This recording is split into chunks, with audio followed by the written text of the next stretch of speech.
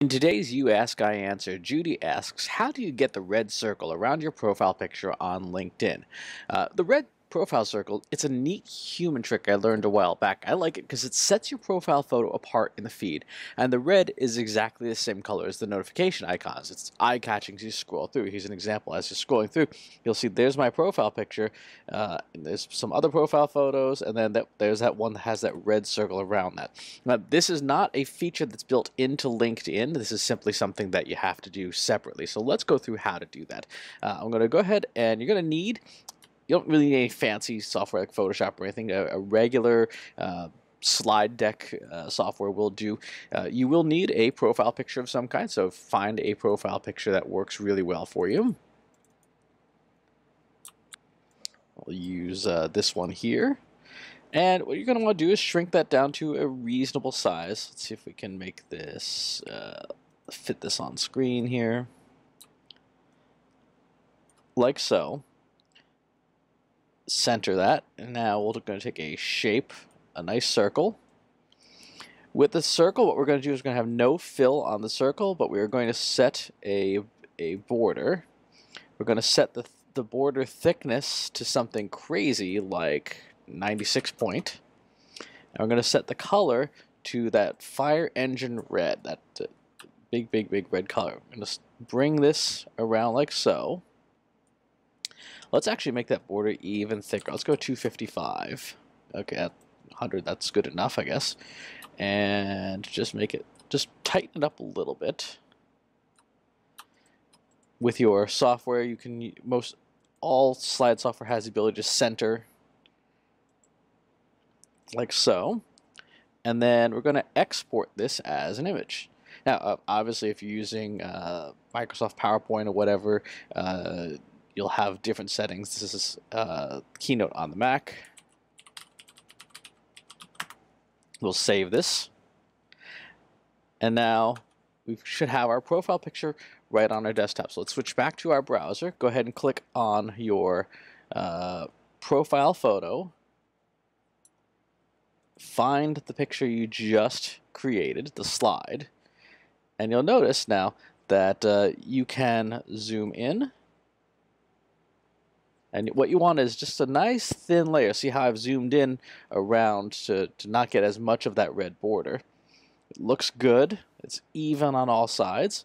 We apply it, hit save. And now we got that nice red border around the profile photo. So that's the process. It's super easy to do. It works on most social networks that have a circle as the profile photo. So LinkedIn always crops to a circle. Facebook, for its profile photos, crops to a circle. So you can do this on Facebook. Twitter is different. Twitter has a square, sometimes in a circle, other times. So it will look a little bit off if you do it. If you don't mind that, for Twitter, what you'd want to do, because the background is a square, there is you would want to create that same color as a red square.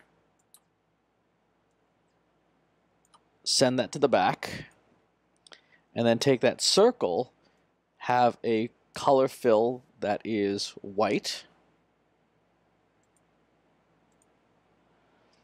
and then send that backwards.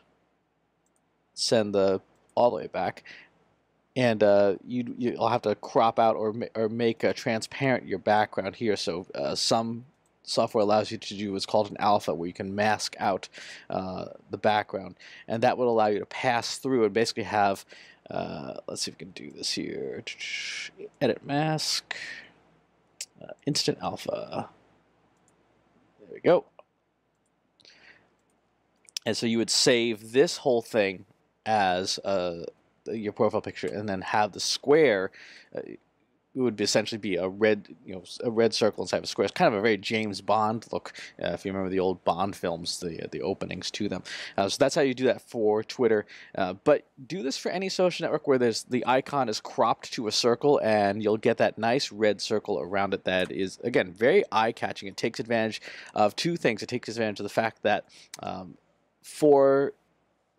I wouldn't use it, by the way, with a corporate logo. I'd use it with an actual face, because human beings are keyed biologically we've evolved to lock onto a human face first.